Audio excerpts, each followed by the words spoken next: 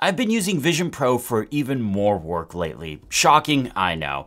But with Vision OS 1.1 out, there's some bug fixes and some changes that make working from it even better, and there's some new apps. And I've kind of decided I don't think I'm going to do a one-off video of Vision Pro as a review. I'm going to do these kind of videos where I talk about how I've been using it and the different things you can use with Vision Pro as kind of my more long-term, long-spanning review. This video is sponsored by Surfshark. Now, the biggest fix for Vision OS 1.1 for me isn't the fact that personas are dramatically better. And they are dramatically better.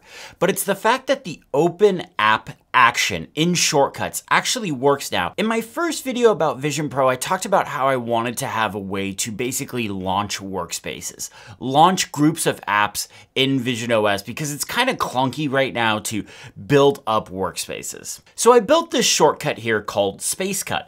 This is just a simple menu of shortcut actions, and it lets me pick from different kinds of work I do, and then opens all of the apps that are associated with that. I'm going to put a link to it in the description below so you can check it out.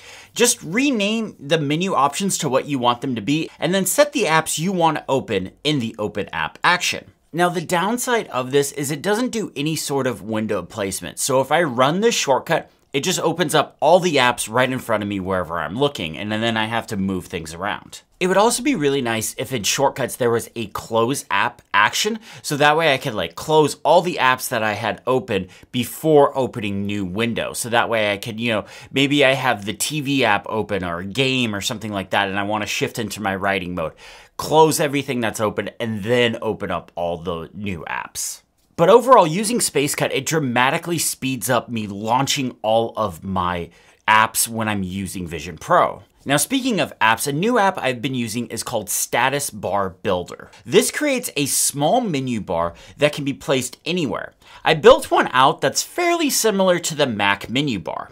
The menu bar I built kind of takes advantage of a lot of the features in the app. So it has the time and date, battery life for Vision Pro, local weather, today's calendar events, and shortcuts I run. The shortcuts I have set up to run from here are my Action Cut shortcut, and that's my big shortcut that contains a bunch of other smaller shortcuts that I run from like the action button on my iPhone or the dock of my iPad. This is just a really handy catch-all shortcut. The other shortcut I run is my previously mentioned one, and that is SpaceCut, so I can quickly open apps right from the menu bar here. Being able to reach out and just tap on one of these shortcuts to run it is really cool. No matter what I'm doing, it's just really useful. For calendar events, you can select them in the menu bar and it'll jump right to that event in the calendar app. For me, I keep the status bar right in front of me, but down just a bit. This way I can glance down and see it, but it's not distracting when I'm writing or reading something. What I like about StatusBar Builder is it gives me all the info that I could need that's tucked away in Control Center, but it does a great job at staying minimal and not distracting. You can customize the status bar to have different colors or if you want to turn off the background. Personally, I like to keep it minimal and distraction free. One thing I'm still doing very similar is I'm still working in about 2/3 of the environments, and I pretty much use the environments all the time when I am working because it's this really nice distraction free area. I have ADHD, I get distracted easily, but even with people that don't have ADHD, we all get distracted. And the nice thing about environments is it blocks out all of this. So I still keep environments at about 2/3, so this way I can still see my keyboard. But one thing I realized, and I don't know why I didn't think of it to begin with, but the more light you have, the easier it's gonna be to see that keyboard, so the keys on the keyboard and stuff like that. So in my office here, I actually have a ceiling fan with ceiling lights. I don't like to use them because it's just a lot of light. I like to kind of keep my office kind of low light, use natural light for when I'm editing and stuff like that. I just don't like that light, but I've been turning it on when I'm using Vision Pro and it's perfect. I can see the keyboard super clearly, trackpad, my Diet Dr. Pepper, whatever, I could see it all. But it doesn't take away from the fact that I'm using environments. Now, I still really dislike the fact that I can't use a full 100% environment mode and get like a keyboard cutout. That would be really nice. That's like top of my wish list for Vision OS. This video is sponsored by Surfshark. Surfshark is a VPN service that protects you and your data. I worked in the IT field for about 9 years, and one day we set up this like fake coffee shop. It had open Wi-Fi network, normal devices, nothing like super special. But we saw that we could actually snoop on the traffic in this Wi-Fi network. Now with Surfshark, your data is completely encrypted from your device to its destination. Well, this isn't a, well, I have nothing to hide, so I have nothing to lose kind of thing. Data's the new gold, and people will do tricky stuff to get a hold of it. One thing I really love about Surfshark is the fact that they don't keep logs. VPN services that keep logs are defeating the point. With Surfshark, you're also able to change your location. So say you're here in America and you've heard, oh, UK Netflix has a gold mine of content that I can't get here. So you can use Surfshark to virtually change where your computer exists. So I could change it to be in the UK. So then I can see UK Netflix. You can do this with other stuff like Formula One or Hulu if you're outside of the US. I really like Surfshark. In fact, it's a service I pay for myself. I'm going to put a link in the description below so you can go check it out. Use code LOLLY to get an extra 3 months for free. My thanks to Surfshark for sponsoring this video. Now, I got something wrong in my first Vision Pro video. I said in there that apps like Safari and the built-in apps don't have multi-window support. Turns out they do. So I was approaching Vision Pro a lot like the iPad, that I should be able to select the icon of the app and be able to open up multiple windows of it, essentially.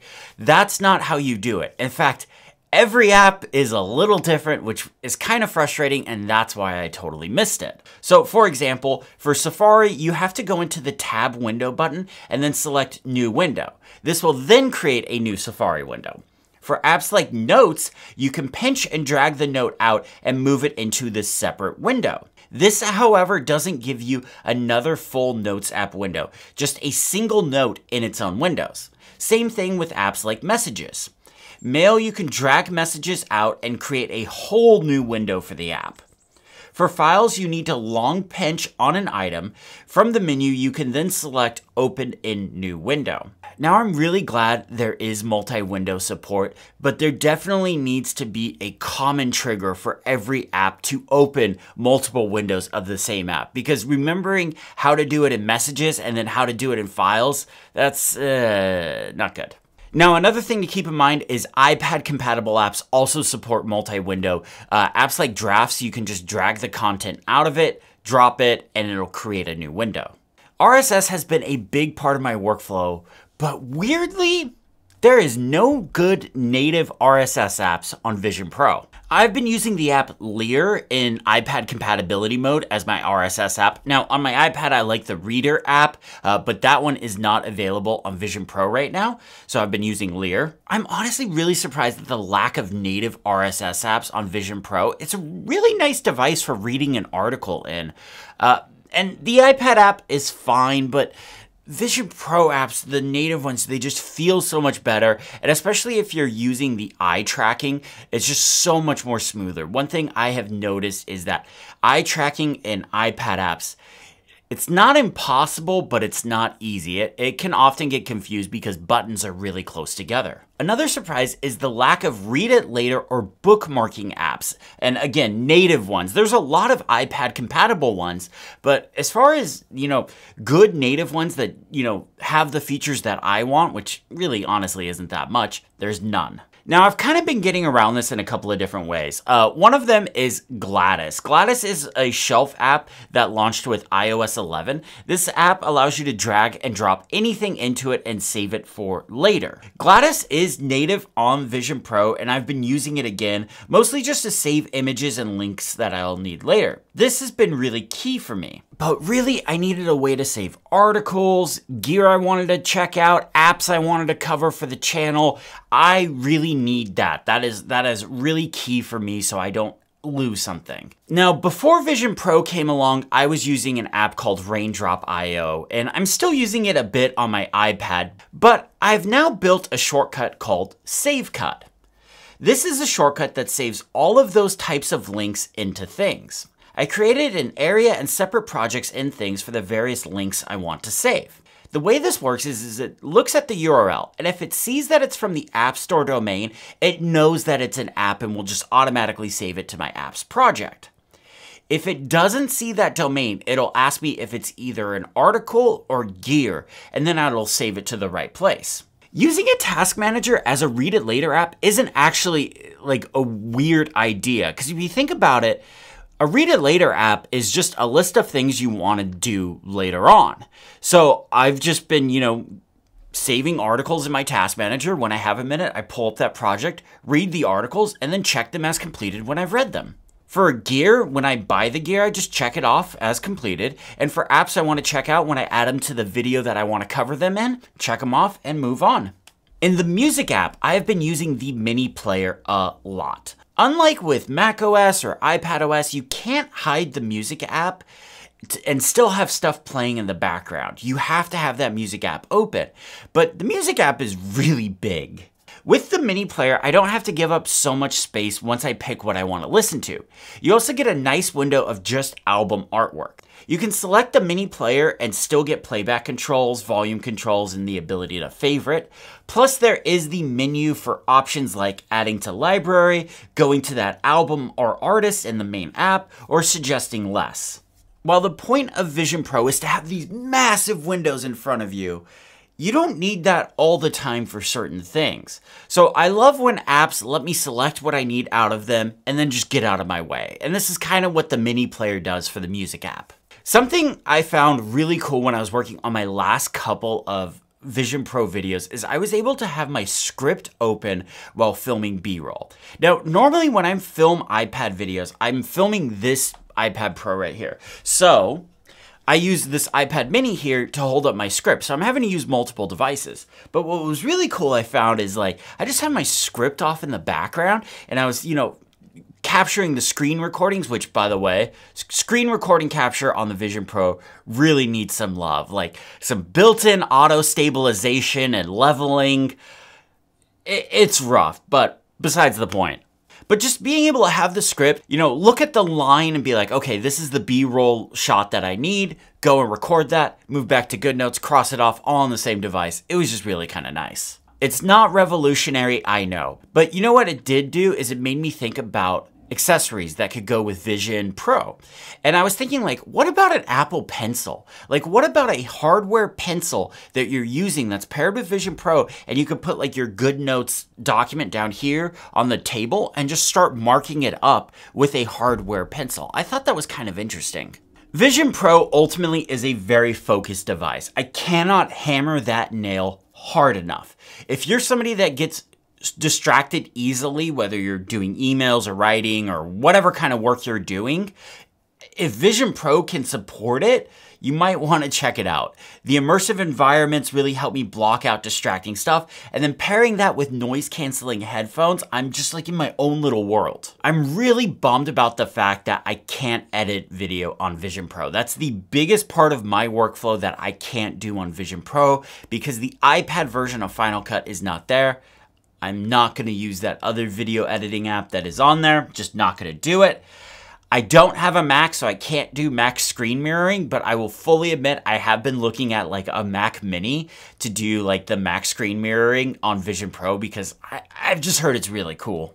But I'm loving doing all of my writing and admin work on Vision Pro. But if there's a video about a specific iPad app or iPad feature, I'm still writing on my iPad here.